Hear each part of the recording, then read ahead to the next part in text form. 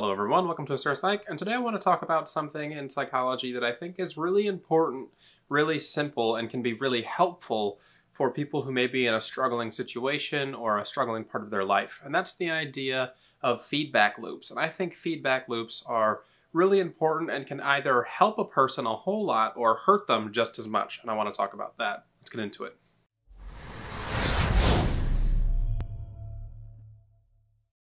So what is a feedback loop, or what do I mean by this? Well, essentially a feedback loop is any sort of action or thought process that when performed is going to essentially re-lead into itself or lead into some greater outcome or situation that's also going to tend to repeat itself. So for example, we can think of a negative feedback loop when we think of someone like an alcoholic. If someone has a predisposition towards maybe being addicted to alcohol, if they drink alcohol, then they're more likely to drink more alcohol because they are in a negative feedback loop. Now, feedback loops go both ways. They can be positive and negative. And the important thing to remember when we're talking about feedback loops is that they tend to build upon themselves because that's how the human mind works. We're kind of programmed to get into cycles when it comes to things that we enjoy or we're doing.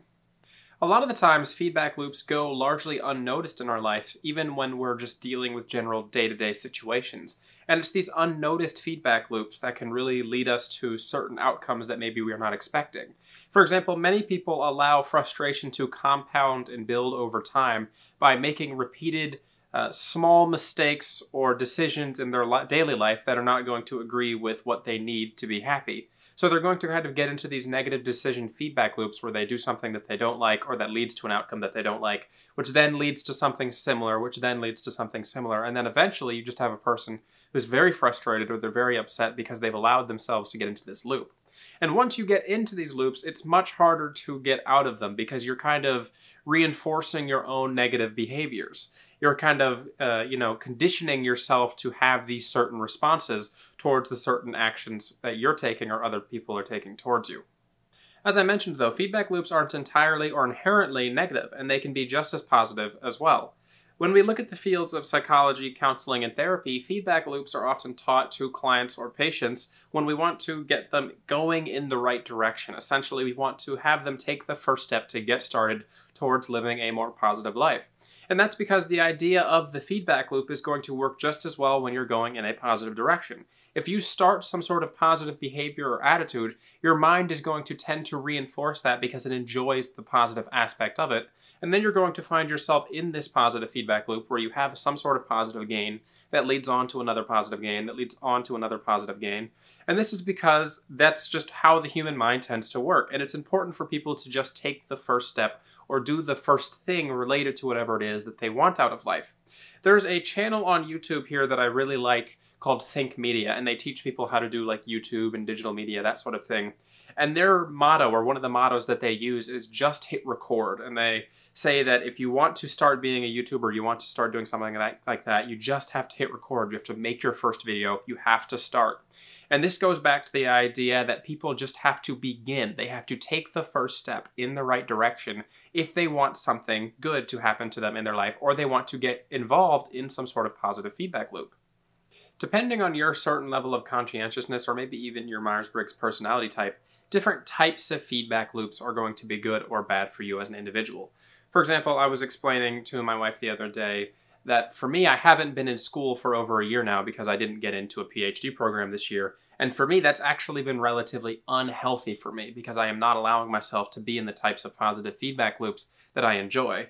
I've been finding myself staying up till 3 or 4 in the morning and waking up at 1 in the afternoon just because I don't have anything that I need to be going to bed or waking up for, and therefore I have to kind of set my own schedules and set my own limits. And when I don't have these types of positive feedback loops or daily things that are going to keep me in check related to my goals, then I just start to set them myself, or I fall out of these positive feedback loops and just kind of live a more neutral life.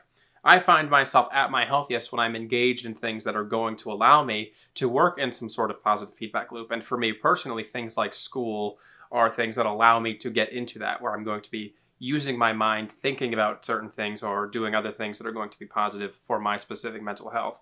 Now, everybody's going to have their own version of what a positive feedback loop might look like. And even I have made adjustments to try and get myself to live more of those kind of actions and get into healthy feedback loops again. For example, now I attempt to try to take a walk a couple times a week, or I make sure that I do a little bit of exercise and I'm not just sitting around the house. And this is going to be something that a lot of people probably relate to with the idea of COVID and the shutdowns we had in the past year, where we were very much limited to our own homes. But the general idea is, even in your own homes, you can start to get into the kind of behaviors that are going to be helpful for you as an individual. But sometimes you might find that external systems such as school or family may be things that can really help you as well.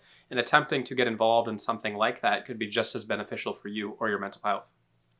Just as I mentioned how important it is to take the first step when it comes to entering a positive feedback loop, it's just as important to stop whatever it is you're doing if you want to get out of a negative feedback loop. And there's an age-old saying, and there's a reason they say this: if you want to get out of a hole, the first thing you do is stop digging. And this is the idea of getting out of a negative feedback loop. If you are in a negative feedback loop and you're digging your hole deeper continuously, you're doing the negative behavior over and over and over again that leads you to a worse position, you're going to find it much harder to eventually get out of that hole when you want to take that initial step to stop.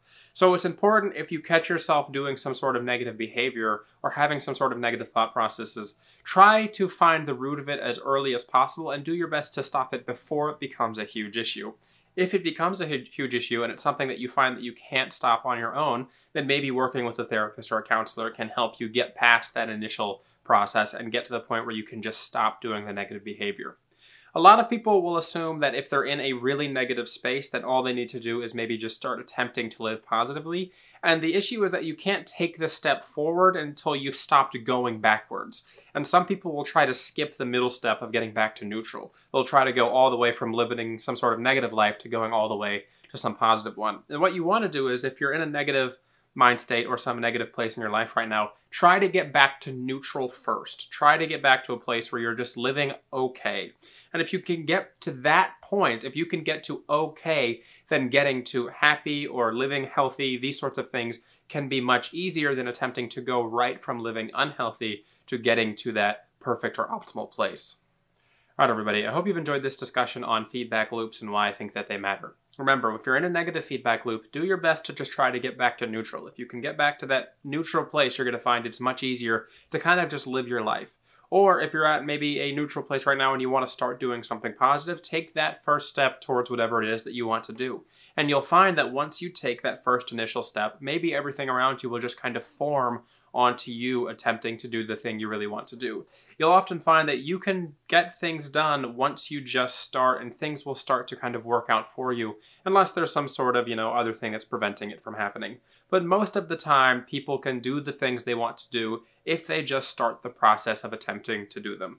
So I hope you enjoyed this discussion. Let me know what you think on feedback loops down below. Are you in a positive feedback loop? Or are you in a negative feedback loop? What steps are you going to be taking to either continue the loop you're in or get out of the one that you don't want to be in? Other than that, I would like to remind people that I do have personality typing sessions available at my website, asurapsych.com, if you're interested in working with me to find out what your personality type is and what that means for you. This has been Asura from Asura Psych. Have a good one.